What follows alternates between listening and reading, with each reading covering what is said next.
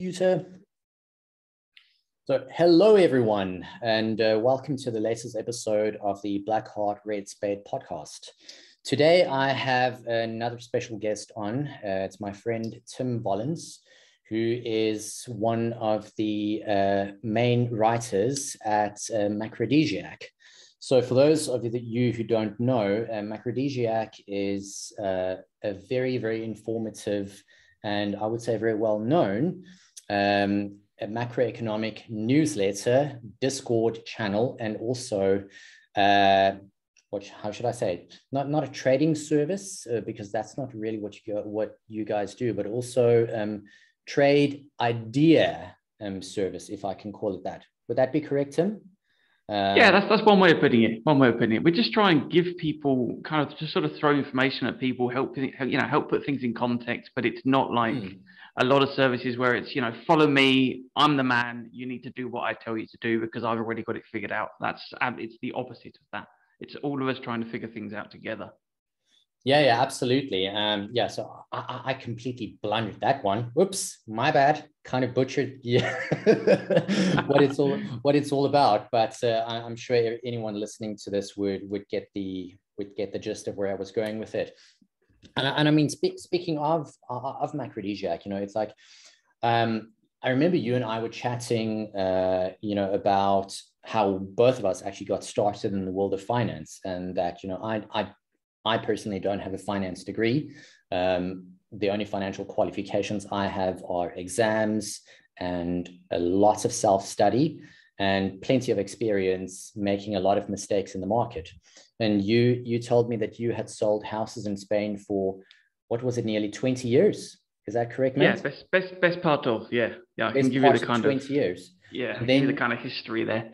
And then you got into this game yourself. And, your newsletters are pretty damn incredible. And I mean, our conversations that we've had have been most insightful about so many topics, far broader than just trading. But I think the story that you've never told or that I've never come across is your own, as in how you got started. So I'd be curious to know, how did you get started in this field, mate? Yeah, I mean, it is okay. I can give a bit of background. So basically, what I did when I was about 14, 15, my parents decided to come and buy an old farmhouse in Spain. They did the whole dream. Let's go and buy an old rundown place in the country in Spain. We'll do it up. We'll retire there. We'll live off the land and all of that sort of nonsense. And it was a complete wreck that they bought. I couldn't believe what they were doing. But obviously, when it came time for them to move here, because their plan was always that they were going to move to Spain when I was old enough to do my own thing, and I could either come with them, my choice, or I could go on and do university or whatever I wanted to do. And because I couldn't decide, really, this is kind of a bit of a theme. I couldn't decide what to do, so I just kind of went with the flow. Came out here, the idea was maybe do 6 months, whatever, and then.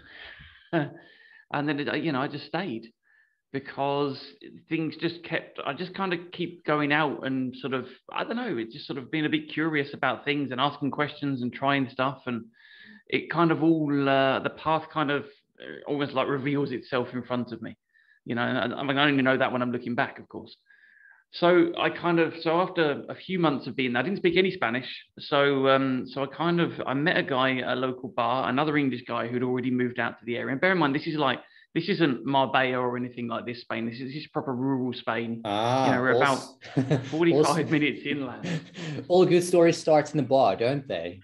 Have you noticed that? Yeah, they do. Always. So he'd been working anyway. This guy had been working at this bar, and he'd learnt Spanish working behind the bar. He didn't know much when he was there, and he just kind of chucked himself into it because there was a few English people coming through, into the area. It was like relatively newly discovered, I guess.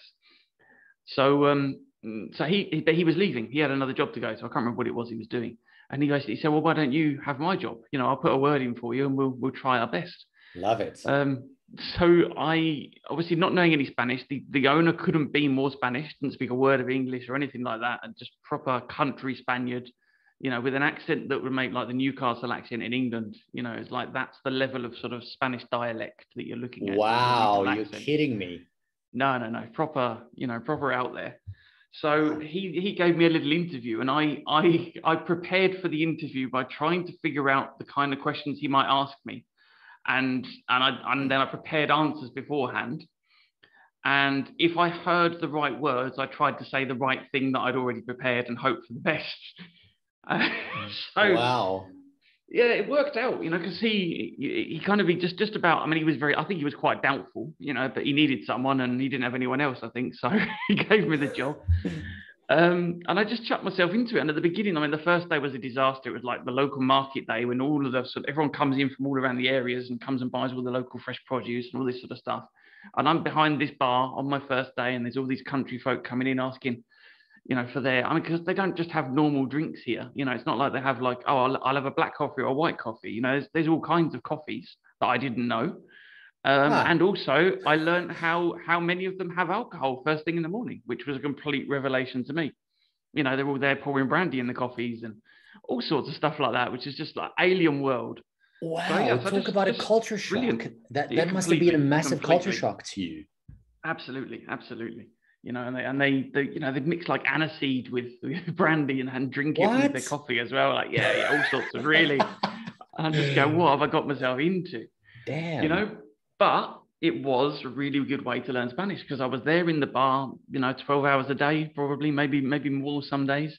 And so I always had people to speak to. And there weren't that many English around at the time. There were a few, but there weren't that many.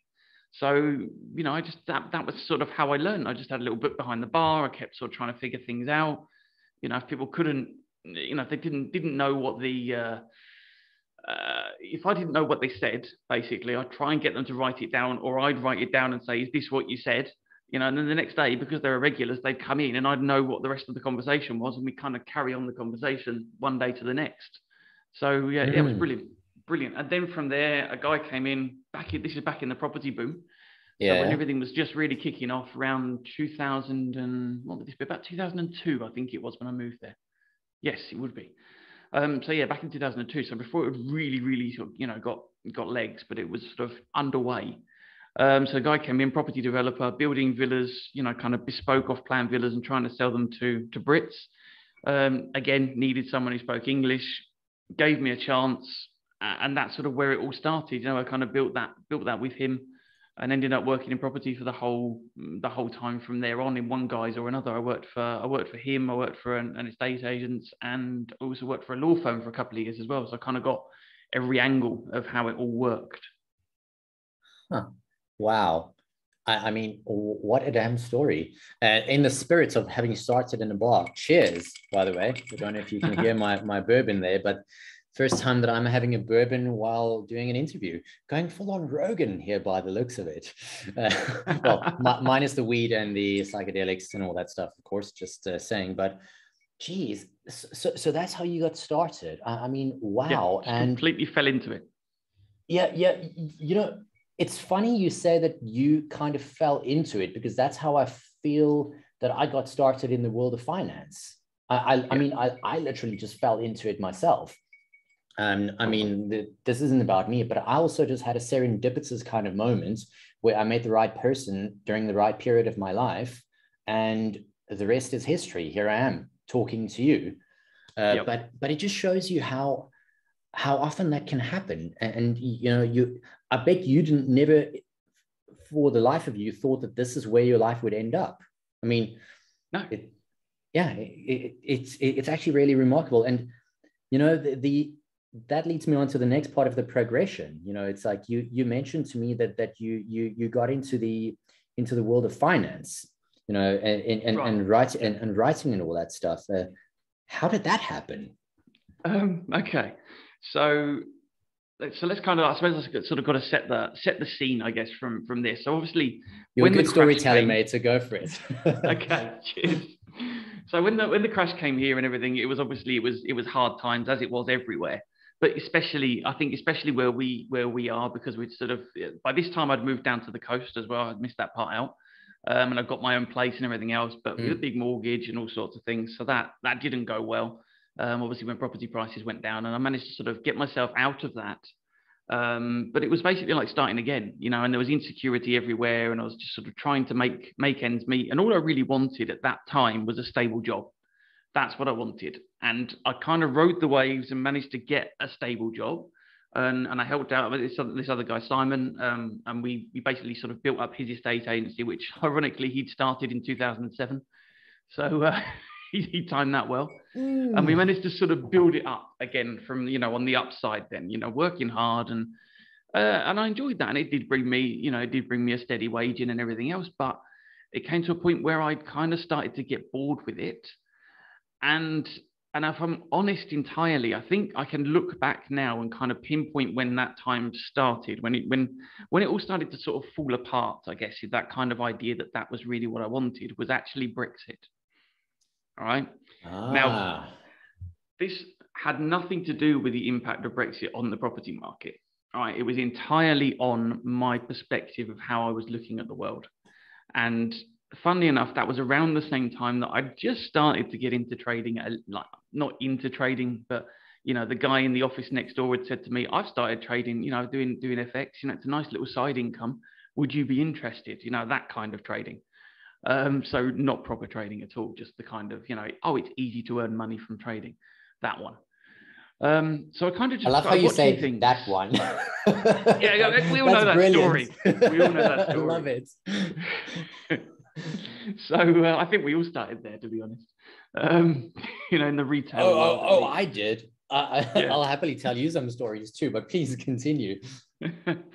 So yeah, the whole thing with Brexit was that it was a shock to me because I didn't expect for 1 second the result. And also because I saw the trading side of things, there were a lot of people that made a lot of money betting on that. And I looked at that and went, well, hang on a minute, you know, like, what did they see that I didn't, was kind of part of that. And also they made a lot of money from that. That's attractive, obviously, you know, maybe I could do the same thing. All right. And that is where the seed of it really, really was sown, I think. So, and also the fact that my idea about Brexit, that it must have been like because I was very much the kind of Remain and Reform type person. I thought it didn't make any sense to leave or anything else. But as the layers sort of came off, you know, I've realized over time that there was a hell of a lot that I didn't understand, that I didn't realize about the EU and about the relationships. And, you know, I'm not going to get into it, but I've basically flipped the completely opposite way over the years now. And so I realized moments of ligometry, knowing what quantifying what you know you didn't know. That's kind of what happened. Yeah, that's a really good way of describing it. Yeah, that's exactly how it works. But obviously it wasn't really a moment, it was more a phase, I'd say. You know, it's kind of like there was a realization that, hang on, things are different to what I thought they were, but then there was a phase of kind of like working through it all and kind of almost deconstructing it to try and figure out which bits were true and which weren't. And I you know, like for example, the whole racism thing, you know, it's only racist that voted for Brexit. You know, all of that sort of stuff. And I kind of looked at it and I went, well, hang on a minute, I've known him all my life. He's not racist. And I kind of started asking people then, which obviously to a lot of time, they didn't really advertise their reasons for voting this stuff because it was so and controversial is not the right word, but it felt controversial. You know, like if it didn't matter which way you voted, it was like you didn't talk about it because, you know, people were sort of, it was very passionate polarizing about the whole thing. Very polarizing.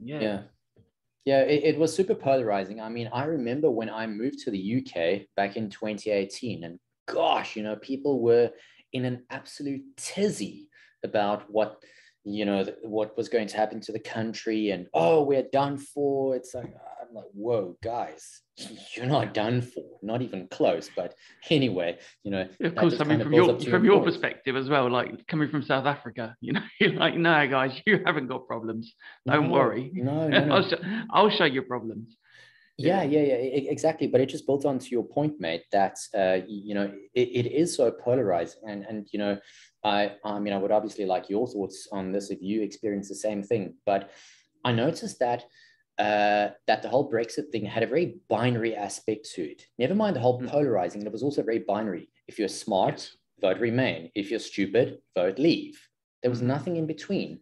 And I just thought, wait a second, I know some pretty freaking smart people, highly clued up, highly insightful, highly educated, who voted Leave. Something's wrong with this picture. the hypothesis can't be correct. Exactly the same thing that I had. After the first day, the shock of it kind of was like, I spent that first day and like, oh my God, because I hadn't considered it as a possibility even. I was so confident, which again, there's a recurring theme there, in trading. It's like with Trump, isn't it? Well, this is the one, you see. This is when it really started to, I really started to question things, was when that happened as well. Because I distinctly remember, right, I'll tell a little trading stories in this as well. Like my early days in trading, just so that everyone can have a laugh. So I basically, from the whole Brexit thing and everything else, I started to do a little bit more trading after that as well, and kind of just exploring things in general. I think I kind of just opened myself up to more stuff. So I was trading, and on a weekend, now this is when I kind of got into it a bit more, in the run-up to the election. I think it was the weekend when Hillary Clinton emails got leaked, but it was about a week or two before. I think it was round about there, wasn't it? About a week or two before the election date. Yeah, gosh, that was a while ago. Jeez. It is, yeah. 6 years. So at the time, I had an account. I think it was forex.com, if I'm not mistaken, and they let you put in orders on the weekend. Right, which I haven't had another broker that lets me do that since. I don't know if it actually got regulated or something so that you wouldn't do it. So I believed, I saw the news come out. I went, oh, that's going to be bad for the dollar, was my thinking. All right. So I put this order in to sell the dollar. I think it was against the euro. Sold the dollar, and obviously on the open, what ended up happening was that it gapped down. I got filled at the first available price, which obviously was far, far lower than the order I'd put in. It then did what markets tend to do when they gap and rallied and reversed, stopped me out, and I had no clue what had happened. So I'm trying to contact these people at support, support at the broker going, I don't understand it. My price was this price. I put it in the system and you've given me a completely different price. What's happened here? And like the guy who was supposed to be my account manager was like, oh, you need to talk to support. You just farmed me off. Yeah, that's not a good sign when you hear that. Well, yeah, I mean, I kind of, obviously now I know exactly what it was. He was just like, this fucking idiot, I haven't got time for him. So, because obviously, you can't, they didn't run a weekend market or anything else. I wasn't going to get filled when market opened, but I was an amateur, I didn't have a clue what I was doing. No, but let's also face it, mates. I mean, in hindsight, look, similar things have happened to me before, but now we know that most of these guys haven't got a damn clue to begin with anyway. So, yeah. But anyway, please continue. This is fascinating stuff. So then I had, at the time it was only small money that I was using. So I had like €1,000 account. And on the election, what was for me the election morning, which obviously was just at the time when Trump was sort of, when it was becoming apparent that Trump was probably going to win. Mm-hmm. All right. Now, what had I done? Again, I think I was like, Trump's bad for the dollar. Trump's bad, full stop. That was the mentality I had at the time. Still hadn't kind of got beyond that kind of good and bad way of looking at the world, that binary way. Yeah. So Trump was bad. That meant it was bad for the dollar. And to be honest, I well over leveraged, and I did well shorting the dollar at that time initially when it looked like Trump was going to win. Or at least that was my perception at the time. I had no clue what was actually happening. This is just my perception. So I actually managed to make a bit of money there, right? But then when it was announced that he was the winner, I thought that people don't realize this is terrible for the country. So I kept shorting the dollar. Oh. Obviously, the market was well ahead of me on that, and actually it might not be so bad for the country. And obviously now we know who's won, so we can crack on. We get looking at the future again. Yeah. And I was so convinced that the market was wrong, and I was right with all of my non-political knowledge, not even understanding how elections really worked or anything like that. But yeah, that was a lesson. That was a real lesson. And I'll be honest, the lesson that I really took from it at the time as well, on the day, I think I basically added about 50% to my account, and I ended up taking it back down to about 400, I think it was, before I kind of went, this is stupid. But all of this was happening in like rapid fire, it was in like 10 minutes, a ridiculously fast period of time. Oh yeah. So all of that was going on. And my takeaway from that was like, after about 10 minutes where I went, oh my God, I made a lot of money. Then I lost a load more money.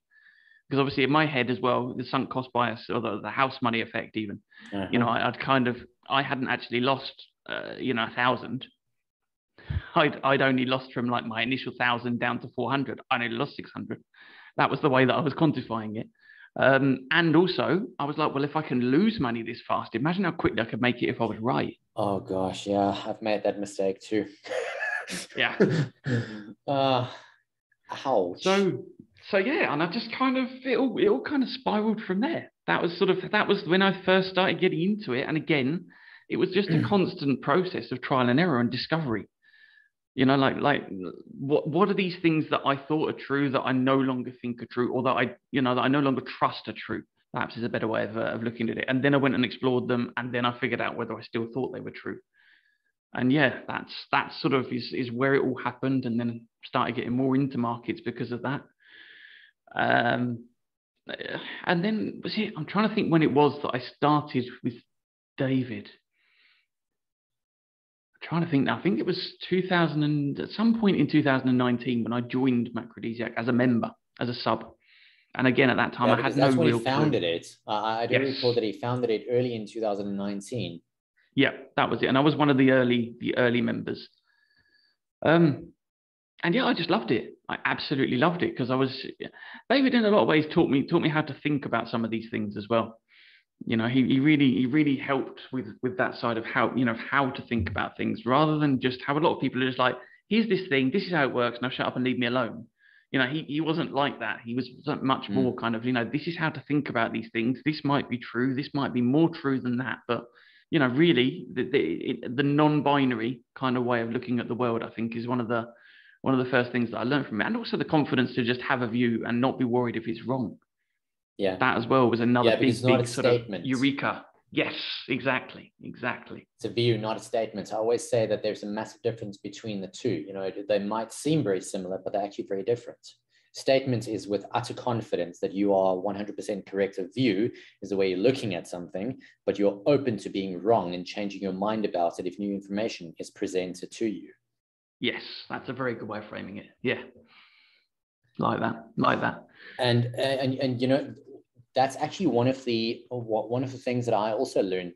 Trading taught me this, but I read this somewhere that and I'm paraphrasing here, the truest sign of intelligence is to ask yourself this question: can I entertain a new idea?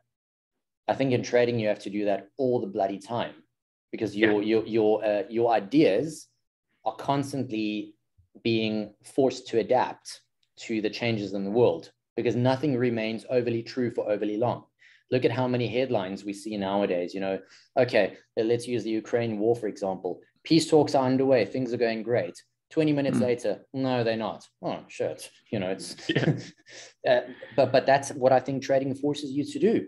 You have to be able to adapt. There is a very Darwinian aspect to it. Adapt or die. Yes. Definitely. And I think with the other thing is as well, you also learn that there's two ways of looking at new information as it comes in as well when you're looking at markets. One is how people will react to it, and the other thing is what it actually means, you know, for the bigger picture. And we've talked a lot, but, you know, like privately, we've talked a lot of the time about the system 1 versus system 2 sort of thinking, you know, the Kahneman Tversky and those ideas of the thinking fast versus thinking slow. The biases. And I definitely think, but even just the thinking fast, thinking slow, without you getting into any of the biases, it's just that there's, in the market, when you're watching these things happen, there's often a kind of immediate reaction, which doesn't necessarily make any sense in the bigger picture. And if you're keeping an eye on the bigger picture, so what really matters, what are the things that, if these things happen, you know, for example, in the Ukraine conflict, you know, what are the things that could actually change this permanently, should we say, change the course of this, you know? And that's the sort of system 2, you know, deeper level thinking. And then you've got system 1 where you're just kind of instantly reacting like, oh, this is good, oh, this is bad, you know. And that I think is where you've got to differentiate it. And I think a lot of the time it's a hard thing to do. And like you say, it's about having that view, because you're not having a view on what you think will happen over time or what you think is important. It's also how people will react to those things, irrespective of what you think. Oh, totally. that's also, to me, one of the most humbling effects of trading, is that your view might, I don't know if you've also noticed this, that your view might be right in the moment, but something can come out and completely obliterate the validity of your view in an instant. And that is sometimes very hard to deal with, especially if you are very attached to your view. Yeah, definitely. It's the attachment that's the problem. The attachment is the problem. I think you've got to separate out the view from what is likely to happen. So it's kind of the view of why am I making this decision? And that's the kind of, that's all the view is really. It's sort of like, if I'm making a decision, I'm making it because I'm looking at these factors. Now, obviously, you've got the unknowns that can come along and screw it up for you entirely.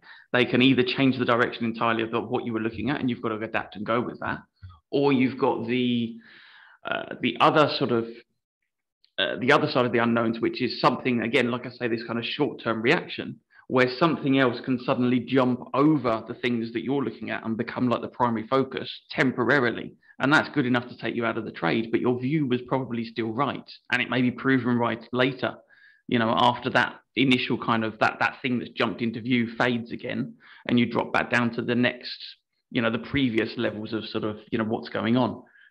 And they become the primary focus again. So yeah, it's a really hard thing. That's why you've got to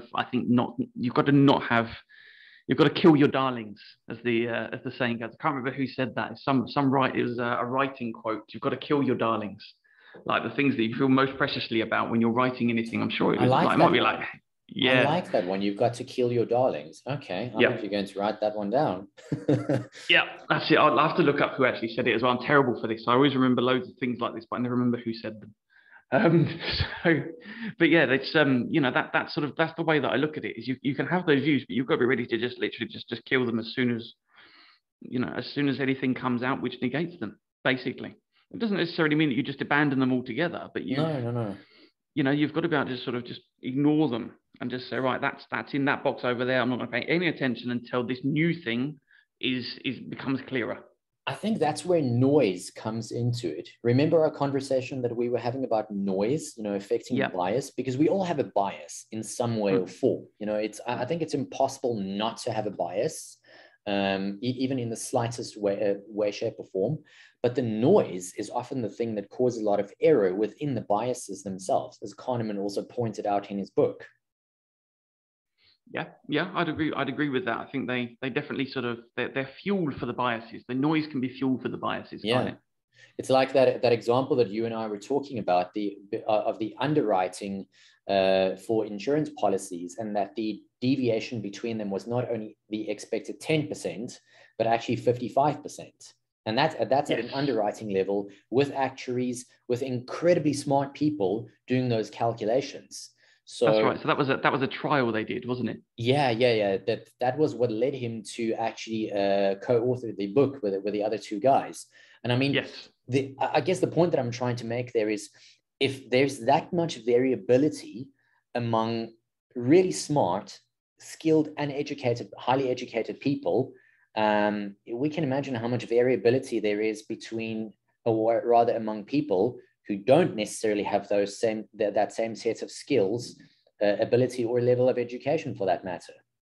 Yeah, massive differences, which is why, again, you've got something that I think everyone falls into the trap of doing, and I know I definitely have, is the kind of trying to read people's minds, people that you don't know. It happens all the times with like politicians and things, especially. Yeah, good luck. Because exactly. There's a bias. They don't even know what they're thinking. So, how are you supposed to try and read their mind and figure it out? And even if they do know what they're thinking, they might change their mind 2 hours later because some advisor tells them it's the right thing to do to win votes. But yeah, it's when you're analyzing these things, you can't sort of mind read too much. You can kind of look at things and think, okay, so if I'm in their shoes, then maybe, they might think this, or they might think that, they might think, and you can kind of work out a few possibilities and assign a probability to it. But try and say that, like, oh, this is Boris Johnson, so he's all about this, so that means that he'll do this. Like, well, no, it doesn't mean that at all. It's not an algo. Yeah, exactly. Especially with someone like Boris Johnson. Oh, gosh, yeah. Yeah, He's not exactly predictable. No, some people call him the UK's Trump, because he has very similar attributes. He'll say one thing and then he'll do something completely the opposite of what he said. I like Dominic Cummings' description of him, where he called him the trolley. Did you hear that? No, I haven't heard that one. Yeah, nicknamed him the trolley because he says he's basically like a runaway trolley in a supermarket that kind of just sort of careers from one side of the aisle to the other and just bashes into everything. Wow. Okay. Yeah, but it also makes you wonder why people choose people such as, or rather people, I'm speaking very generally over here, but what makes the voting constituency, is that the correct word? Vote for the Trumps, the Johnsons, the Putins of the world. I mean, yes, there is a cultural component that comes into the mix, and obviously you have your physical attractiveness, your mental attractiveness, the tonality of your voice. I mean, can you believe it? But Bill Clinton was said to have won the election back in 1992 or 93 because women found his voice more appealing than George Bush's. I mean, freaking hell, can you believe that a voice can actually make such a difference? But that aside, if you know that these are the attributes that a future leader would have, it does beg the question, why the hell do people keep voting for them and act all surprised? Oh no, I never knew this about them. You kind of did. That's why you voted for them, but now you're all surprised by it. What are your thoughts on that? If you have any, of course.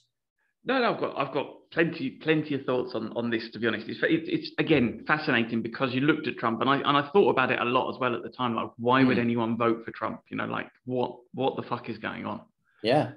Like, what is this world where in these years where everything's falling apart, and in terms of like the European Union and Brexit, and then you've got Trump coming in and saying everything that he said and doing everything he did in that to win that election, and you're like, well, what the hell is this? And I think that there's a lot of levels of subtlety to it that I don't think you can just break it down to saying, oh, it was because of, for example, Bill Clinton's voice, or it was because of this policy or this thing. I think it's actually contributing factors. Yeah, exactly, absolutely. I know that in the media they like to say that, oh, it was because of this thing or it's because of that thing, because it keeps it simple. But like for example, there was one thing that I saw that I liked, the kind of the idea behind, was that both for Trump and for Johnson, they had a kind of there was an active role to the slogan. Okay, so make America great again, get Brexit done. They're very much active. It's all about doing things, making things better, being kind of almost part of something. And it's like it's a kind of togetherness there as well. Like, because people, I think by some point the majority of people did want to get Brexit done by the time that Johnson was looking at the election as well, because they were just fed up with it. So get Brexit done, it didn't necessarily mean what you might think immediately to everyone, on like the subconscious level. It didn't just mean, oh, let's just get it done and get it over with. But that was how I think a lot of people would have interpreted it and gone, oh, you know what? We need to get this done, because if we don't get this done, we can't move on to the next thing. So it was an active kind of, right, we're moving forwards. Get out of limbo. Is essentially get out of limbo, and the same with America. Trump also, that slogan wouldn't have worked at a time when people felt like America was great. I don't actually think that America's as bad as it's made out. There's plenty of problems, just the same as there are everywhere. But it resonated because people have felt that America is in decline and that things are getting worse, especially since the financial crisis. And, and someone like Trump comes along, a bit like Farage in the UK as well. They speak clearly about things. They simplify things in a lot of ways. And they speak to how people feel, rather than how people actually think. And I think if you bring them in at a time when perhaps, how people feel has been too promoted, and you try and get them to play on that, then I think perhaps you kind of, you get more resistance, and that's not going to work, because more of the kind of logical side has kicked in, that like, no, we don't need feelings right now. We don't need to feel these things. We need to be doing something that might be harder. Perhaps like now, for example, there might be a lot of sacrifices to be made now. And that kind of message isn't the message that's going to get the population voting for you at a time when you're perhaps defending democracy, as it might be pitched, at the next elections or at the midterms that are coming up in the US now, which is a with lot everything of going nonsense, on. in my opinion. Defending democracy. It's Yeah. I know that. I agree. I no, agree. But yeah, people get even I know behind it. that. People get behind this stuff, and that's where I think it comes from. It comes from that kind of that tribal element that we've all had from before, and the kind of the craving for progress and change and improvement and all of those things that it seems to be hardwired into us, I think. Yeah, I think so, and also patriotism is a very interesting topic to me. I mean, you probably would have noticed that Americans in particular, and I don't think patriotism is a bad thing per se when I say this, but to me, patriotism isn't something that you should necessarily feel just because you are born somewhere. So I'm born in South Africa, so automatically I'm a South African patriot. To me, patriotism is something that should be earned the same way that respect and love are earned, if you see where I'm coming from with that. Your country kind of has the way what is a country after all? It's a collective of people's mentalities, wishes, hopes, and dreams, and all that stuff combined into a collective, into one unit, so to speak. Mm-hmm. So if you don't resonate with that, or if the actions of the collective are not conducive with your values, it's going to be very hard for you to feel patriotic. And yet patriotism is often used as a reason to take certain actions, go to war, vote for this candidate because he or she has got the best interest at heart and all that. But a lot of it is propaganda to me. How do you feel about that? Or if you even agree with my view? I basically do. I think it's definitely patriotism is a weapon that politicians can wield very well. Just because it's a bit like supporting football teams and everything else. You've got any kind of sports team, and it kind of just unites people behind something. But it works best at times of conflict. Yeah. I think that when it's left to just drift, and again, the UK is a great example of this. When it's sort of left to drift, you've got a load of people that just love to criticize the UK. And, most of them would never even dream of living anywhere else in the world, let alone actually, really they wouldn't cope. No, exactly. They wouldn't cope, and they I don't know, they've been to an all-inclusive hotel once, so they've traveled to India, that. Like, yeah. And but they have very, very strong opinions, and the UK, obviously, it's all going terribly wrong and blah, blah, blah.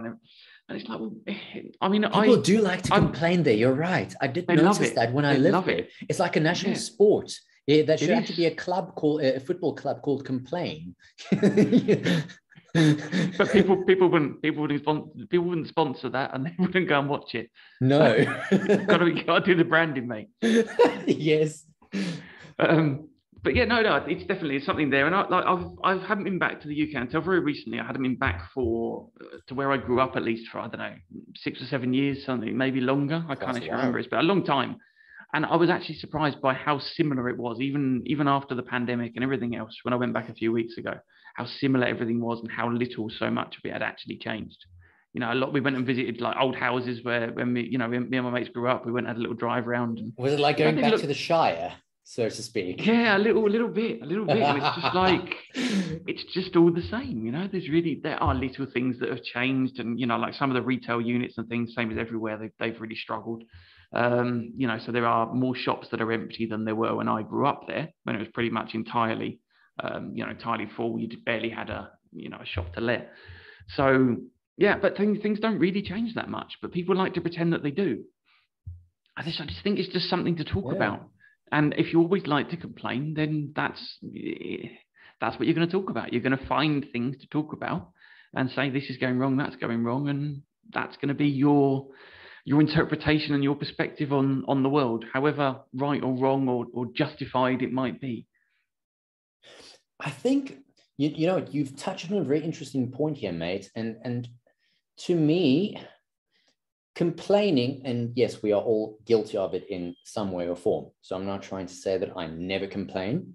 I just try to reduce the amount of complaining that I do quite dramatically. But what I have noticed, even within myself, whenever I've complained about something, it can actually give you an elevated sense of self-importance. Ooh, you have to, I feel aggrieved by something, so therefore you have to now listen to me feeling aggrieved. And I want you to either validate me or, otherwise I'm not going to be overly happy with you. And that's what happens rather often, that I've noticed even within myself when I was less aware of my behavior, but also with other people. It's like, you're not allowed to freaking disagree with them on their grievances, because otherwise, oh no, I don't want to talk to you anymore. I can't deal with this. And I think that's one of the problems we have in the world right now, is people don't want to communicate and sit down and discuss their differences. Just because I disagree with you doesn't mean I'm against you. There's a big difference between the two. We've had disagreements between the two of us, but we don't get nasty about it, because you can point something out to me and say, Adrian, I think you're looking at this from the wrong point of view because of so and so and so. And I can sit and listen. Okay, I see where you're coming from. I never thought of that. But boy, there are many people who cannot do that and will not do that. Yeah, that's very, very true. I think you're definitely right on the complaining thing. It does give people that elevated sense of importance, because it puts them in the spotlight, I guess, and like you say, if you then disagree with them, then it's almost like booing someone off the stage. Yeah. Like saying, nah, that was rubbish, or you're wrong, basically, which is essentially how it would be taken, whether it was meant that way or not. So you're either not as important as you thought you were, or you're more misinformed than you thought you were, or any of those things. There's no positive outcome to that, other than the only thing you can do is agree. That's basically it. But if you think about what complaining actually, what it is, like what's the necessary kind of way of viewing things if you actually want to complain? Like, there's only two things you complain about: that things aren't going the way you think they should, or you're kind of yearning for things to return to how they used to be. That's really the only two ways that you can frame what someone is doing when they're complaining. Interesting. I never quite thought of it in both ways. I mean, like, yearning for the way things used to be, yes, that one definitely made sense, but I never gave any consideration to they're not the way you want them to be or thought they would be. So it's your own thought construct. And bringing it back to markets, it's like we often see this on FinTwit. Bullshit market or phony market or manipulated market. It's always manipulated. There's always bullshit involved. There is always, and when I say bullshit, I'm not saying it's wrong or right, by the way. I'm just saying that bullshit can be a rumor. It can be a news event or whatever that turns out to be not as newsworthy as it was. So you can argue that that's bullshit, but you can't complain about the way the game is played when you know what the rules are, or the lack of rules that exist. Or am I wrong? Totally agree. And I think that's where the complaining stems from. Is like, people think that this should happen, this should be the way things work. That's a problem. And then it doesn't work that way, so it's a problem. And this goes for like everything. People love to complain about, like, the rich people, for example. It's all right. Well, what we should do, we should just tax Jeff Bezos. He's always my favorite.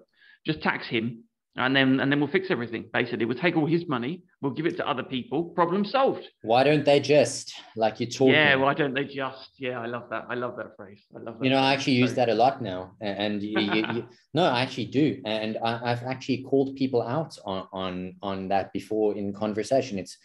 I would say, this is what my friend Tim would say is, why don't you just do this kind of thinking? And they just stop in their tracks and like, what do you mean? And then I explain, oh right, I did do that. Yeah, exactly. I like how you blame me for this. This is well I got it from you, and I like to give credit where credit's due. Yeah, credit me when you're not, like, telling people that their views are all wrong, and my friend Tim says that you're wrong because okay. Well, I just want to say I don't like to plagiarize views. Let's put it that way. So this was one of my reasons. But then I build onto it, and then I would often say, look, I had this discussion. It was actually pointed out to me whenever I did it.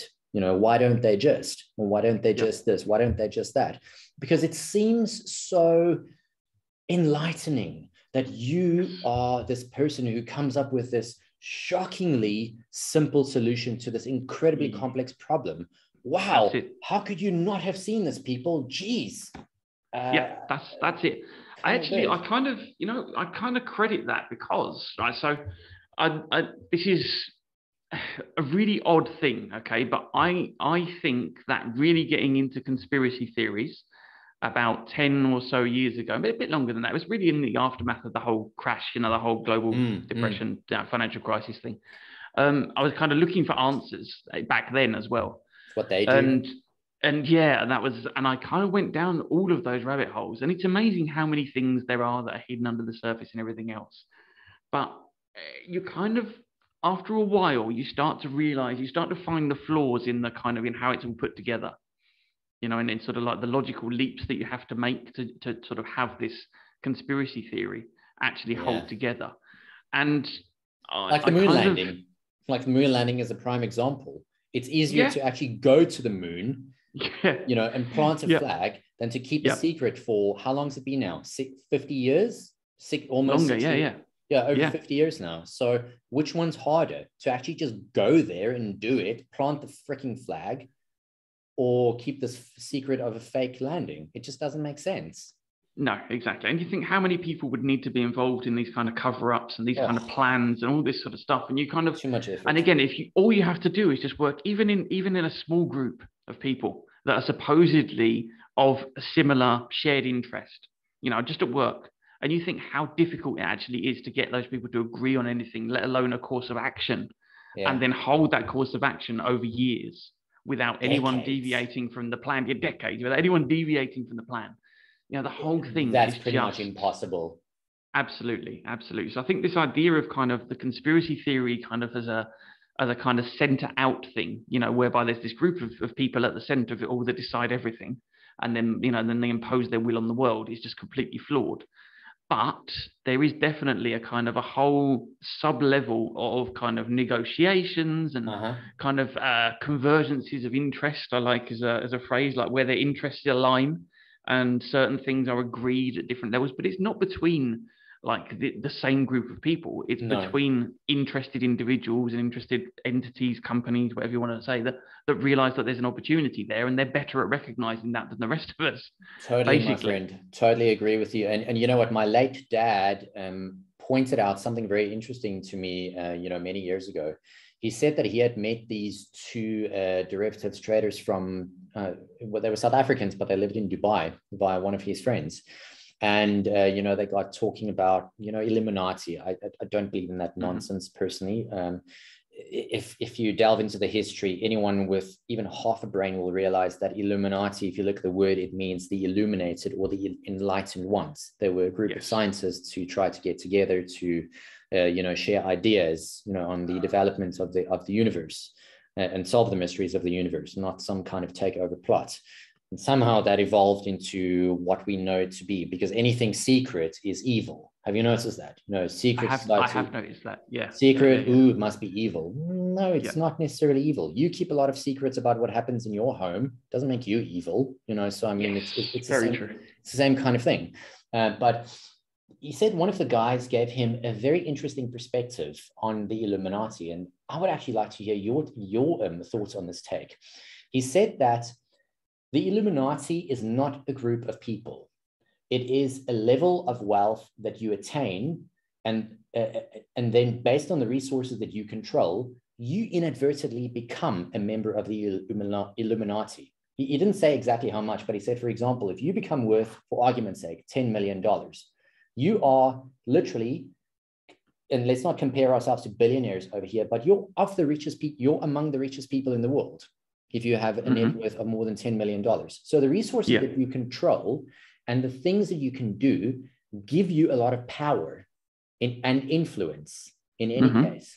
So he said that is what puts you in the Illuminati. It doesn't mean that it has to be a group of people sitting around a table and negotiating the fate of the world. It literally is just the amount of resources and power that you control, given your level of wealth that you attain. And I thought that makes a lot of sense. Yeah, makes a lot of sense. I've actually got another little theory extending on from that as well. Okay, so tell me if you think this is mad or not. Go for it. So you know how it is often the case that rich and powerful people are involved in kind of child sex scandals, you know, pedophilia, or you know, all of these kind of things, like Epstein and everything else. Yeah. Now, because I sometimes just have these moments where I just think about things too much, I started wondering why that would be. So you've got kind of one theory, which is the idea that that's just part and parcel of being rich. If you're in these kind of Illuminati conspiracy theory clubs and whatever, that's just what you all do. And then I thought, well, that doesn't really make much sense, because like it would almost be a prerequisite. They'd have to know beforehand what your interests were. All of them would do it. Yes, before they could kind of get into it. So that didn't make any sense. And then I kind of thought about it and thought, no, I know what it is. It's boredom. If you're rich enough and powerful enough that you can do whatever the fuck you want, then you go after the things that people say you're not allowed to have.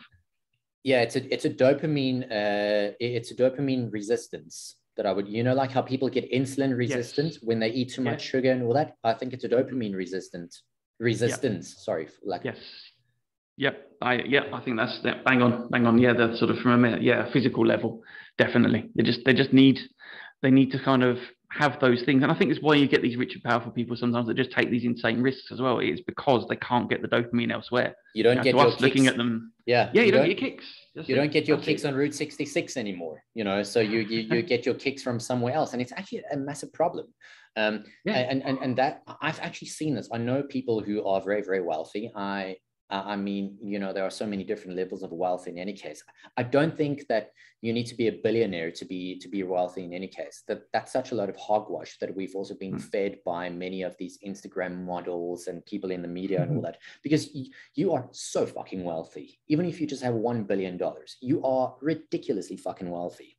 If you can, if you consider that you are one of less than 4,000 people on the planet, officially speaking, at least, versus a population of 8 billion.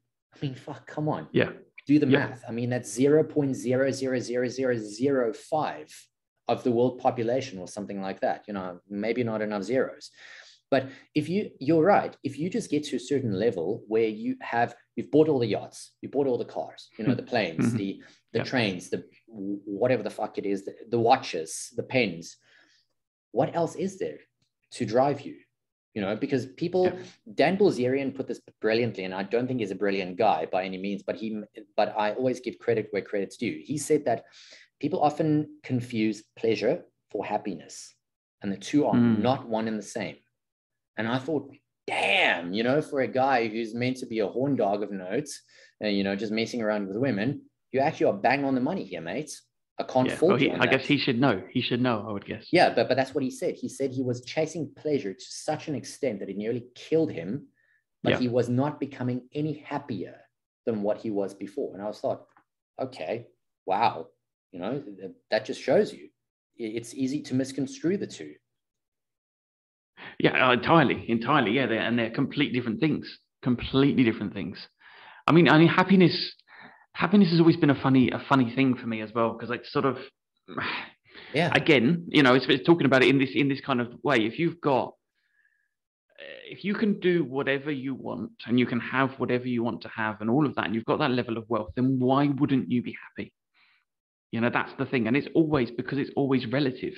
You know, happiness it's not a permanent thing. It's relative to, you know, to where things are. Like if you go to, I don't know, you go to some deprived area of, you know, the sort of the least developed parts of Africa, for example, and you give a child a toy, just the most basic toy, then you can make their, you know, you can make their week, their month, their year, you know. But you give that same toy to someone over here, and it's like, I've got like 10 of these. Probably smack it away in your face and say, "Why don't you give me this shit?" Yeah, I want a Nintendo Switch. What's wrong with you? Yeah. it's all relative, you know. The happiness is all relative, and I kind of there's definitely been I think over this past, for me at least, over this past year, is really something that I've actually started to figure out, is that happiness is something that you control yourself to a large degree. You know, happiness is almost self-awarded in a lot of ways, you know, and you can't maintain it indefinitely. It's impossible, but you just have to recognize when you're being unnecessarily unhappy, and then you can kind of, I was being a bit of a dick actually, and you instantly feel happier. Yeah, totally. I mean, we can even revert this back to trading. It's like, remember when you first started out and you made, say, $100 on a trade? Wow, that felt good, didn't it? It's like, damn, you know, this is good money. the value of $100 hasn't changed. You know, I mean, forget about inflation. You know, okay, Mr. Technical, I love that. But $100 is still $100. Inflation aside, you know, it's the way you perceive $100 that has changed more than the actual value of £100, for example, whichever currency you want to use. Yes. But suddenly but that's a problem. And this is what a guy called Sean Aker, who spoke at one of these TED Talks, and he called it the happiness advantage. He said one of the problems with society, and I think this is something we can take to heart as traders, as business people, as whatever it is in life that you want to do, is that he said one of the problems why people don't stay happy for long is because the goalposts keep on shifting. If I get a good job, I need to get a better job. If I get good grades, I need to get better grades. If I make $100 on a trade, no, not good enough anymore. I need to make $1,000 on a trade now. And life just doesn't work that way. You know, life is not a linear growth process. It's more of a winding kind of process. You move up and then you move down a bit, like stock markets. Where does the stock market move up and down? Oh, sorry, where does the stock market just move up in a linear process? It doesn't. You know, when that happens, what do we call that? Bubble. Yeah, short, exactly. You know? Blow off top, only ways down. Yeah, exactly. Yeah. Now, isn't that the same thing for people? Yeah, definitely. And I think you've got to be aware of that. And I do think that is something, I think, you know, again, I mean, I've only been at this now, I say only, you know, like the whole thing since like the middle of 2016, and the way that my mentality towards all of this, to adversity, I suppose, if you wanted to generalize it, you know, but through trading and through the markets, my attitude to adversity has completely changed, because I just see it as necessary now. It's just part of it. You know, it's like, you just kind of get on with stuff and you try your best, and you know that it's not always going to work, but you don't let that get you down too much.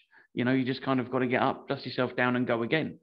And I do, I kind of like trading kind of in that sense. I've actually written a note somewhere, like in my real kind of like background kind of, I kind of write notes sometimes when I just have these stupid ideas that sometimes I might come back to. And I've actually like written down a title for my potential kind of book that I want to pass down to my children, which will be How Trading Saved My Life. Saved mine. Like how, that's sort of, and it's not the trading obviously, but it is the trading, but the trading is almost like the national service, it's the process. You know, that everyone used to have before, where you'd learn about these things, learn about difficulty and and just trying to figure stuff out and not letting yourself get down, you know, like this too shall pass, as the saying is, you know, and it does, you know, it feels like the end of the world one day, but the next day you wake up, you go again. It's interesting you mentioned this too shall pass. Do you know the origin of that saying? I vaguely think it might have been like Winston Churchill or something, but it sounds wrong. Apparently it comes from China, you know, and look, I'm sure that I'm sure that there might be a variety of other origin stories, but this is one that I heard, you know, so just bear with me for the sake of the story over here. Apparently there was an emperor of China who commissioned the task to all the people in the land to come up with a saying or a phrase that would be true under all circumstances. And then this wise man one day came and said, you know, I've come up with a saying, and you know, this too shall pass. You know, and then he was like, what do you mean? He said, no matter how good or no matter how bad something gets, or anything in between, this too shall pass, and it shall change into something else. And I was like, huh, that is actually that is very profound. And I seem to recall, and I could be wrong, but I think the reward for this particular guy also aligns with that story of the grain of rice on the chessboard. Are you familiar with that one?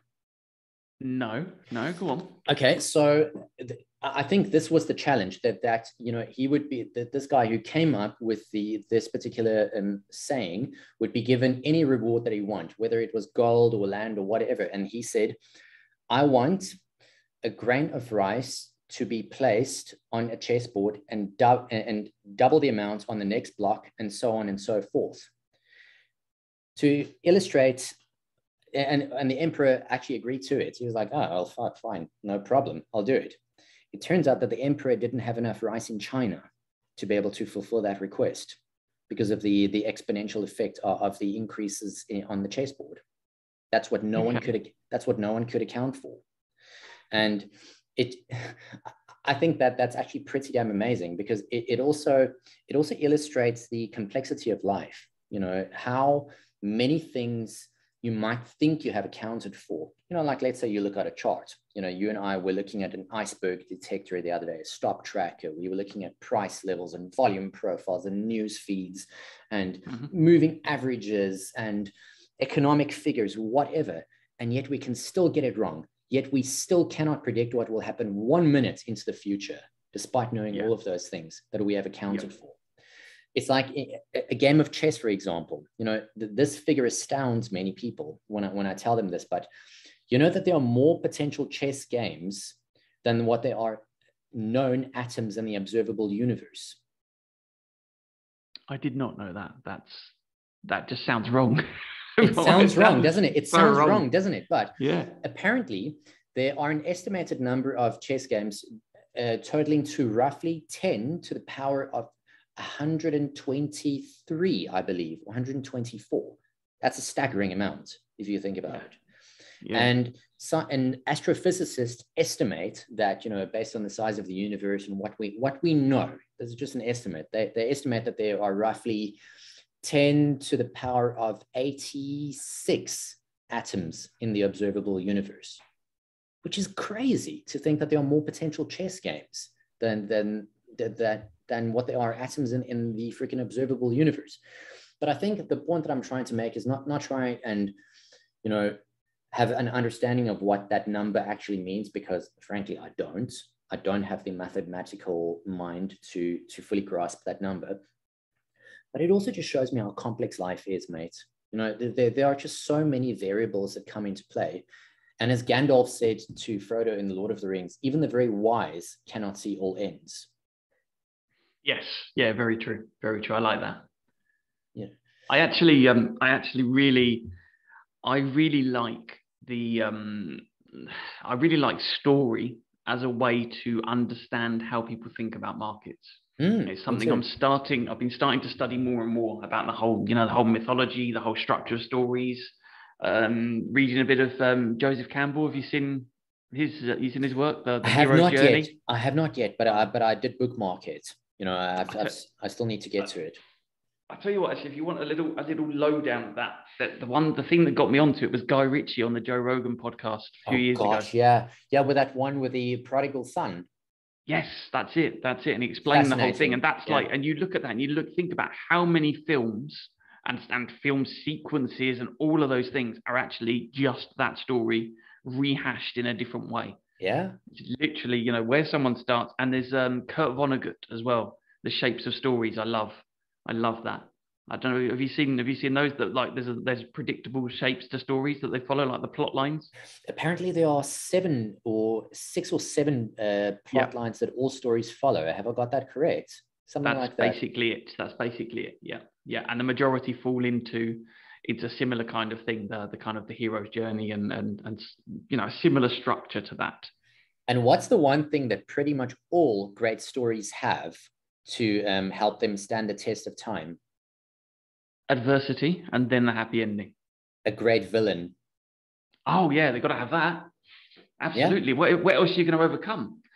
Yeah, a great villain. Hence the adversity, as you mentioned. You know, yes. It's like you look at books, no religion, no religious context over here. I'm just looking at the content of the book. The Bible has got a great villain. Lord of the Rings, Harry Potter, even, you know, the Dan Brown books, because they're also they're very popular books, you know, in Da Vinci Code, Angels and Demons, and so on and so forth. And then there was another book series that was also very popular. It'll come to me, but those are the ones that I can think of. All of them have a great villain. And as you said, you know, it's not necessarily a happy ending, but overcoming the adversity. Yes. Yeah, overcoming the adversity is always the sort of the happy ending, you know, and it's the kind of the transformation of the character as well. Like Harry Potter's brilliant for that, actually. Harry, but you know, the way that he kind of grows up and grows into the character as well, but always along the way by sort of breaking the rules a little bit as well, which I've always kind of liked, that it's the goodies are never entirely good. No, but that's why I don't consider myself to be a good person per se. I consider myself to be an anti-hero if I had to fall into any category. An anti-hero? Why do you say that? Have you heard of an anti-hero? I've heard the word, but I've never thought about what it really means. So an anti-hero, okay, first of all, before I start, how familiar are you with the Marvel comic universe, for example? Do you know many of the characters before I list a few? Yeah, I'd say I know the main ones. Okay, so let's use an example. A hero would be someone like Captain America, and obviously a villain would be someone like a Thanos, to a reference Endgame. An anti-hero would be Deadpool or Wolverine. So they are neither aligned with the good side or the bad side. They aren't baddies, but they're not afraid to cross the line when they need to. They will tap into their dark sides when the time comes to use it. Whereas the hero is limited by his virtue. He has to stick to the rules according to the book. And that is also their downfall at times, because you can even see in the comic books, it's like, instead of eradicating the villain and the problem at hand, no, we've got to do the right thing and be virtuous. And I think in trading, very often, I'm not saying do illegal things. That's not even remotely what I'm advocating. But sometimes I think you have to be a bit of an anti-hero when it comes to be more successful in trading. You have to, should I say, push your own boundaries and tap into that dark side, of yourself, to be willing to take the trades that no one else is willing to take. For example, to have the controversial view that other people might not agree with, even though you'll get chastised or laughed at or whatever. So that's why I say I'm an anti-hero. I'm willing to tap into the dark side, even if it makes me a little less popular for the time being. Yeah, I like that. Yeah, and also it takes away from the, you see, because something that I've really struggled with, like along these lines over time, is that when I first started with the trading thing, I actually did a course with Tom Dante. Right now, he's really good. He's very, very good. I learned loads and loads from him, but his trading to me, is quite. He's an anti-hero, Tom. Oh yeah, absolutely. But his trading kind of isn't, or it didn't seem that way to me at the time. Okay, so when he shared his whole sort of strategy and how he does things and everything else with us, and it all just, to me, it seemed far too structured and too rigid, right, in the way that he trades, because he has sort of certain rules, and like if he's going to trade this setup, then it needs to look like this, and all these sort of things. And at the time, I was just like, Jesus Christ, I'm not going to do that. Like that's just not me at all. So I never did. Okay, but obviously, what I discovered over time is that actually it's more about, the reason why he has those rules is because he's made all of the mistakes that I'm making.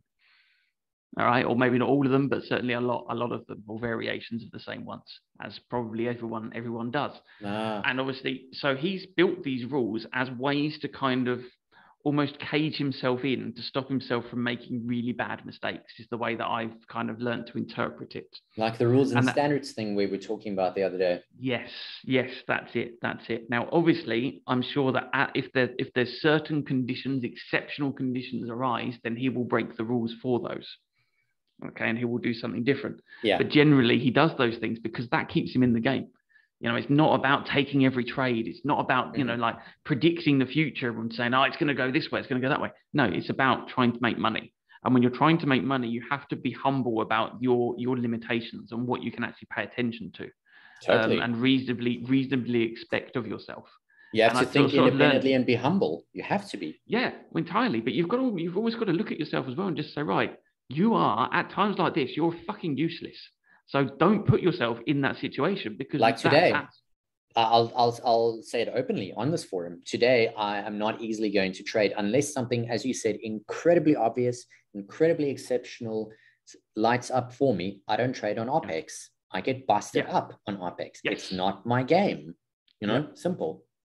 Yep, that's exactly that. Exactly that. So that's something that I kind of learned, that at the time I was like, I was also that there was this idea that that's not me as well, that I'm not that kind of person, which actually I've kind of learned is a really limiting belief, because It I'm is perfectly to a capable degree, yeah. of doing all kinds of things if I can, again, if I can tell myself the right story about why I'm doing them. But is it in alignment with your strengths, or is it a weakness that you're trying to cultivate? Because that is also an interesting way of looking at it. And I learned this from my friend Byron Morrison, who is he's a published author now, and he's also a pretty well-known performance coach, not motivational speaker, totally different thing, by the way. But he's an actual performance coach for CEOs. And he also said to me that the whole idea of turning your weaknesses into strengths is actually a load of nonsense, because no, absolutely, yeah, because they're going to remain your weaknesses. Everyone has weaknesses, and he said so many of these self-help gurus sell you the nonsense of, just tell yourself you're confident every day, or just turn your weaknesses into strengths. And he said, since when does it work that way? Just because so let's say, for example, you're built like a long distance athlete, or you're built like a weightlifter, doesn't mean you're suddenly going to become a world class of the opposite of your genetics. You have to work with what you've got, isn't it? That's it. Yeah. And that's where you've got to be brutally honest about your weaknesses, because that's the way that I actually look at progress now in trading, is that I suppose if you put it in mathematical terms, you're trying to sort of cut off the left tail and allow the right tail to grow. So the left tail is where all the weaknesses and the negative things happen. And you're trying to stop the negative side from compounding, which is, I've done plenty of times, adding to losers. There's been a real issue over the years. Just average year, it's definitely going up. Yeah, I'm really trying to be strict on that now, and saying like that, I won't do it. I will not do it. I'd rather not trade. To me, yeah, I'd rather not trade. I'd rather just take the loss, and there'll be another opportunity. There'll be another opportunity, and I'll never say that I've entirely conquered that, and there always is. That's the way that I'm looking at it. That's the way that I'm trying to do it. Yeah, there always is. There's an abundance of opportunity. The problem in the market isn't that there's not enough opportunities. There's too many. Now we're touching on something interesting. It's that bias. What do you call it? I think we spoke of this before. When you have too many choices, is it decision fatigue? Decision fatigue. Thank you. That's the one I'm looking for. Markets can actually give you massive decision fatigue, can't they? Yeah. So you've got to try and take fewer decisions. So you've got to sort of, although you can't impose your will on the market, you can set the conditions by which you're going to engage with the market. Almost a bit like a job. If you set up a firm, and you say, right, this is my business. I'm a consultancy firm. I don't know, and this is my speciality. I don't know, law consultancy, or I don't know, something like that. You're not going to then go off and start consulting people about drilling. Why would you do that? That's not your specialty. You have to define your boundaries. You might know a bit about drilling, but there's only so many hours you've got in the day. So you've got to focus on one thing or another, and I think that is where you have to kind of look at it with markets, is you've got to start with much more focus on fewer things. Although we're always looking at lots of things that are coming in, like you've got to define, right, what are the things that matter, or what are the things that I'm going to make decisions based on? Those sort of things. So you have to kind of compartmentalize all of that, I think. And then that's how you end up making better decisions, and sort of by being more focused, narrowing that focus down. Totally agree with you, mate. I mean, you're touching on something very interesting that I also wanted to have a chat with you about, is the aspect of health and fitness. Being a trader, I think it's often one of the most underrated aspects of being I don't want to use the word successful. Sometimes that feels incredibly pretentious. To use the words, but okay, for the sake of the conversation, use the word successful trader. Someone who has staying power, someone who can stay in the game. Someone who doesn't get flustered too easily or too quickly. I think mental and physical fitness play a heck of a big role in this. Yes, yeah, definitely. I think the physical side of it is definitely something there, because it's something that actually you mentioned to me the other day that just rang true with the cortisol. Yeah, that's it. Something that I've noticed so often is that if I'm not exercising, I can get more stressed and kind of retreat more into my own head and everything else in a bad way. You know, sometimes it's good to go into my own head because I like, you know, to figure stuff out. But Yeah. sometimes it's just withdrawing, because I think it's probably like a neural response, almost like it's an overload of stress. So you kind of you tend to shut down. Yeah, because your immune system also haven't. becomes weaker. That's probably why. Yeah, so it's like a protection thing. Like your body, you know, is just trying to protect you from an overload of stress, and things start shutting down because you can't take it anymore. And if you use exercise to kind of expel that and get it out of you, then you kind of you build up your cortisol tolerance again. You know, you kind of you empty it and let it can refill through other things. You know, and then you can kind of get rid of it again. Speaking of testosterone and cortisol, you know, I have a funny line that I want to use from a movie that I watched many years ago called Road Trip. I don't know if you recall it by any chance, or if you've seen it. Is Road Trip? Is this the comedy? Yes, it's a comedy. You know, the guys who went on the school. I love that film. Yes, okay. I love that film. Do you remember the scene where the smart guy, cannot remember his name, you know, the one with the dark hair, he was sitting and he was smoking weed, and the old man came up to him and he said, "Are you going to pass over that doobie or what?"